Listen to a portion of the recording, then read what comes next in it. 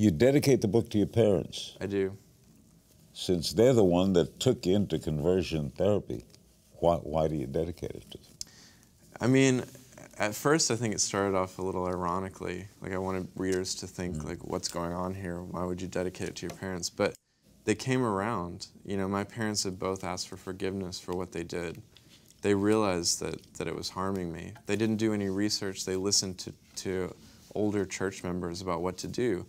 And based on that advice, they sent me to this conversion therapy facility. Once they found out it was harmful, they apologized.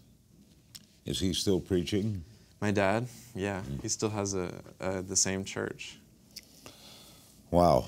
Okay, what happens in conversion therapy? Well, there are a lot of different versions of it. It's been around for a while. So basically, they try to turn you from LGBTQ to straight using various tactics. I mean, they throw everything at the wall to try to figure out how to change you.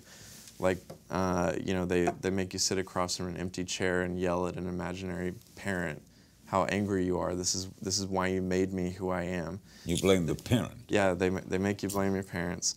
They make you list off all of your sexual thoughts or experiences in what's called a moral inventory, and you have to do this in front of a whole group of people, and then they basically shame you. They say, you know, these are wrong thoughts, these are wrong feelings, and these are Bible verses that will help you get out of it. So here you are revealing the most personal stuff you've ever revealed to anyone, and they're making you feel ashamed. How old were you when they did this? I was 18, 19. So why'd you do it?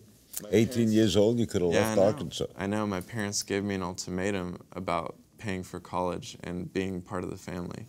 My dad said to me, if you live this lifestyle, then we're not going to talk to you again. And we're not going to pay for your education. We're not going to do anything. And I think a lot of people think that you can just leave. You know, you can just, you're 18, 19, whatever, you just go to New York. But you got to think about the kind of social pressure that someone who's grown up in that culture their whole lives is under. Never miss a beat. Subscribe to Larry King now and watch new episodes every day.